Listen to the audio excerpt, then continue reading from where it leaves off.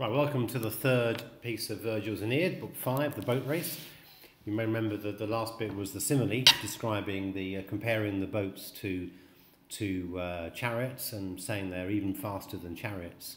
Well, here we have the race actually starting off with who's in which position. So the first guy to run ahead, to sail ahead, is Gyas. Okay, here's the end of this sentence. You can see how Virgil doesn't tell us who is in the lead until the very end of the sentence. And the word order is quite confused to this bit, which shows how we're not quite sure what's happening. The audience is struggling to work out who's winning, but we learn. So effugit, escapes or speeds forward, the notes say, before the others, in front of the others. And that's glides ahead on the first waves, primis undis. Turbam inter fremitumque, that's a rather confused word order again, among the crowd, inter turbam, and the roaring, the fremitus, okay, the noise, Gyas.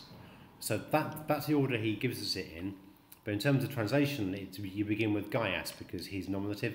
So Gyas speeds forward in front of the others, and he glides ahead on the first waves among the crowd and the noise. Then we have the guy in second place, a man called Cloanthus. Then, or next, Cloanthus follows, chases after, and quem is whom or him. So just say him. So then Cloanthus chases after him. And we hear now about his boat, about the boat of Cloanthus. He's better in oars, melior remis, better in rowing, so his oars are better.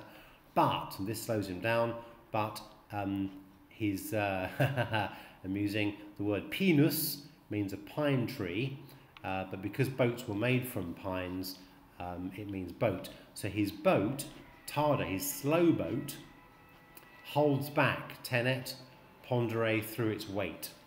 Right, that's ablative because of its weight, through its weight.